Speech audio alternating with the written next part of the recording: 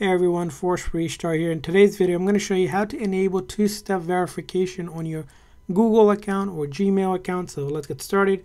First thing you'll need to do is either go to Gmail or Google Chrome browser and basically be signed in. So I haven't signed in already, so I'm going to go ahead and tap on my account here.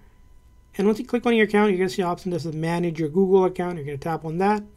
And from here on, we're going to go to security and sign in. Now from security and sign in here, there's an option that says two-step verification, how you sign in. So you're going to tap on that. And from here on, we're going to go ahead and verify our device code here. So for me, it's just a fingerprint.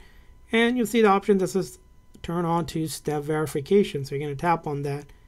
And then it's going to go ahead and turn that on. Now what will happen is I turned it on before, so it already knows my info, but it's going to ask you for your phone number. Make sure that it is your valid phone number, not any of these random number or Google number, because that will be sent code if you ever need to do a two-step verification.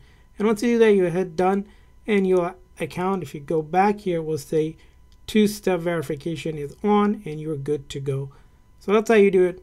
I hope this video was helpful, so please consider a like and subscribe button for more tips and tricks. We'll see you guys next time.